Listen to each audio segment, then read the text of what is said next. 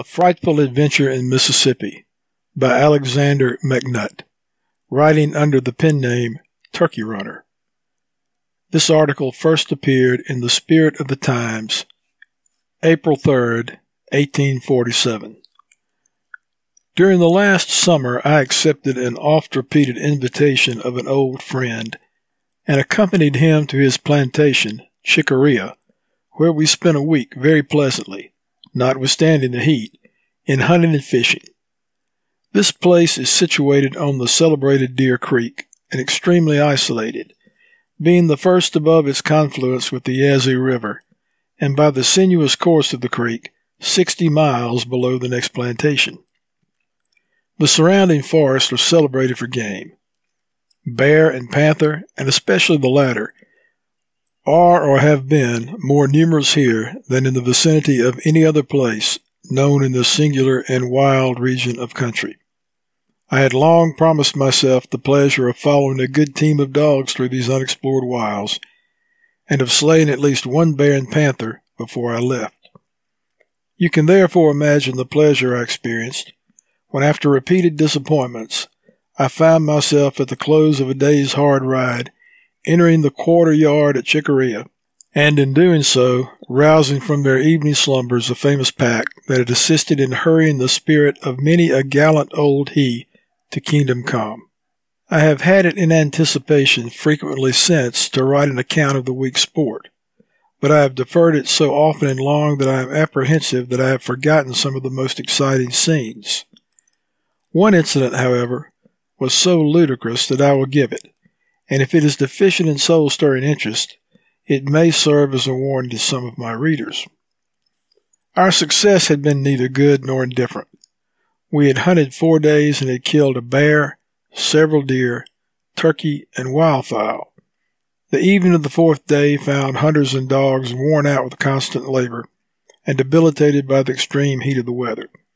And that evening, while sipping our coffee, discussing and laughing over the mishaps of the day, it was concluded to spend the morrow with the ride at a celebrated lake about 3 miles distant. To this arrangement I yielded a reluctant consent, not only because I was very much fatigued, but fishing is a description of sport that never had any charms for me. I found it impossible, however, to decline the polite solicitations of those who had labored so hard at my line, and the next morning at daylight all hands, properly equipped, were in motion for the lake, where our sport, if such it must be called, was of the most successful and exciting character. At least so I found it, and the balance of the company were too well bred to complain of their luck because mine for once had been more marked than theirs. It is impossible to describe this singular sheet of water. I have visited many of the large lakes lying between the Sunflower and Deer Creek, but none of them will compare with this in wild and dreary scenery. It is from 1 to 3 miles wide and formed by the overflow. Its banks are flat and muddy and covered with decaying trees, limbs, and the water fringed by coarse grass and weeds. Huge trees grow upon its banks, invariably leaning over the lake, and from their branches grow in profusion the Spanish long moss, drooping to the surface of the water. Many of these trees, after attaining a certain size, owing to the weight of the moss or the light and saturated soil in which they grow, fall into the lake, and as they decay, grass and weeds grow upon them. Their massive roots, woven together and cleansed of soil by the rains, afford a secure retreat for reptiles and insects, myriads of which breed here. The bark of the trees, the moss, vines, old logs, and decaying leaves are all blackened by the overflow as far up as the water rises, some 30 or 40 feet. Back from and parallel with the banks of the lake, there are ridges or drifts of sand. Between these grow dense thickets of willow, all of the same somber color, and the lower limbs decaying, whilst the surface of the earth is covered by falling branches that crack and rattle under your feet. The whole scene is dreary, desolate, and offensive. The very atmosphere, loaded with unpleasant odors, falls with a chilling influence on the spirits. There are found no gay plumaged birds warbling among the trees, always a bright feature in southern forests. No noisy kingfisher dashing over the water. The only representatives of the feathered tribe were an eagle dreaming on a dead branch projecting from the surface of the water, and the foul birds that feed upon the noisome shore. After carefully depositing our rifles in the boat, we embarked, and we were rowed out and down the lake to a famous stand, a raft formed of a mass of logs that had drifted against the roots of a sunken tree. Here I was deposited, whilst the balance of the company continued on about 3/4 of a mile below to another and similar place. The water out here was a different color and looked less offensive than near the shore. Very unexpectedly, I soon found myself deeply interested. The trout and white perch bit beautifully and kept me industriously employed in pulling them out. I had been absorbed by the excitement over an hour, by which time the sun had become oppressively warm, and satisfied with my success, I wound up my line and looked for my companions. They, however, had left the first raft and proceeded further down the lake, where I could see them intent upon their sport, and, from appearances, profitably employed. Whilst watching my companions and making signals for their return, I saw an immense alligator locomoting across the water, slightly in the direction of my location. I had neglected to take my rifle out of the boat, and I regretted it very much, as he would probably approach near enough to give me a shot, and I had not killed an alligator. Whilst watching his motions, I was nearly thrown into the lake by the plunge of a monster alligator gar, who was near enough to dash the water over the log on which I was standing. These gar attain an immense size in the lakes, from 7 to 10 feet long, and strong and bold as a shark. This little incident made me nervous and the more anxious to get to the shore. I therefore continued my signals, and whilst so employed, I was sensible of the approach of something in the water, communicated, I presume, by the swell, and turning around, beheld within 10 feet of me a very large alligator. The log on which I was standing was a large cottonwood, and attached to the raft by its roots.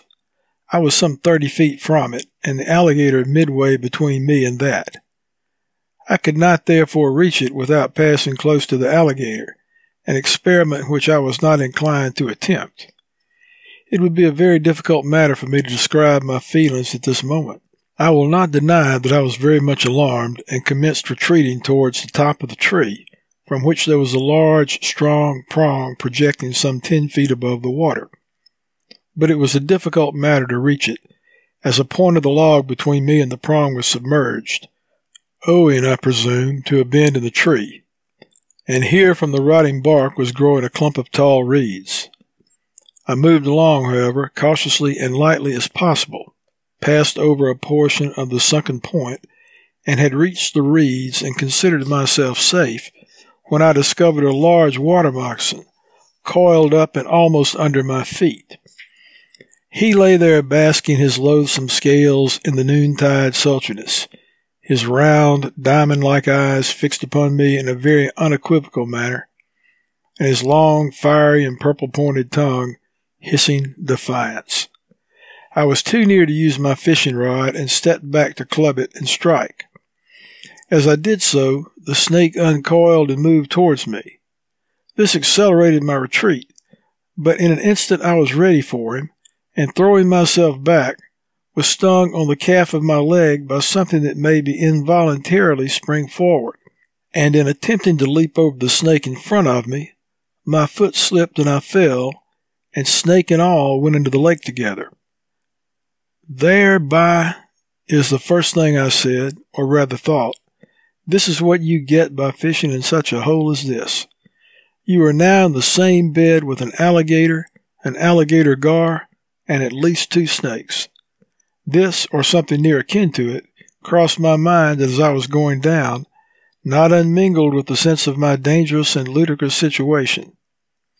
I had very little time for reflection, but I knew it would not do to come up in the same place, because if I missed being gobbled up by the alligator, I would find a snake ready to twine around my neck as soon as my head appeared above the water, or sink its fangs in my hand if I attempted to keep it off, so I attempted to reach the shore. I swam as far and as long as I could without coming to the surface, and when I did, you may rest assured I did not throw away much time. Under I went again, and soon had in some degree recovered my self-possession, when my foot was struck by a large body that made me shrink and for a moment give up all hope, expecting to be torn to pieces every moment by the alligator. But in an instant I summoned more resolution, and straining every nerve, pushed on and soon reached the shore, half strangled with the thick water and covered with mud and slime. I presume I must have struck a log with my foot instead of being struck by the alligator, as I never saw it afterwards. I sat down on the bank, trying to collect my scattered senses, and in a few moments was joined by my companions, who had discovered something wrong. The boat was dispatched for my hat, seen floating near the raft, and for my handkerchief tied around a small limb of a tree where I had been standing, and with which, no doubt, I came in contact when I thought myself stung on the calf of the leg. My tale was soon given to my companions in its most frightful form. Instead of commiserating with my misfortunes, they scarcely retained their gravity long enough for me to finish. This I then thought not only rude, but unfeeling, and I returned to our quarters that night in a very unpleasant mood in consequence. Soon after our arrival, I was introduced with marked ceremony to the stranger, and in my familiar intercourse with him soon forgot the vicissitudes of the day, and so ended my first and last day with the rod on Dismal Lake. The end.